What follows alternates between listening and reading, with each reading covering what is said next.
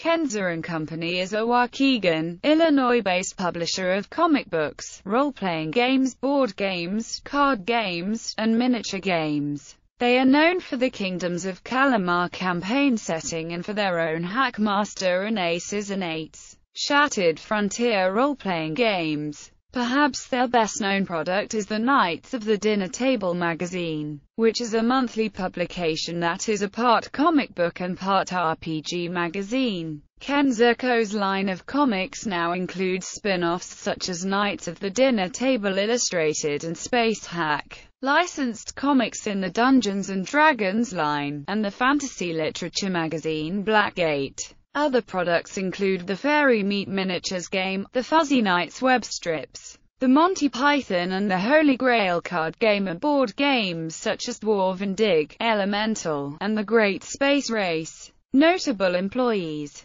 Barbara Blackburn, assistant editor of KODT and staff writer; Jolly R. Blackburn, vice president and creator of Knights of the Dinner Table; Brian Jelka, vice president and game designer; Steve Johansson, vice president and game designer; David Kenzer, president and game designer; Jennifer Kenzer, CFO; Mark Plemons, game designer, senior editor, art director, convention manager, HackMaster Association manager; unlicensed supplements and trademark issues. In 1994, Kenzer Company released Kingdoms of Kalamar, a fantasy campaign setting compatible with advanced Dungeons & Dragons. This source book was a completely unlicensed product, and although TSR had a precedent of threatening legal action against similar supplements, Kenzer Company was never threatened. With the launch of Dungeons & Dragons' third edition, Wizards of the Coast made the D20 system available under the Open Game license and D20 trademark license. Under these licenses, authors are free to use the D20 system when writing games and game supplements.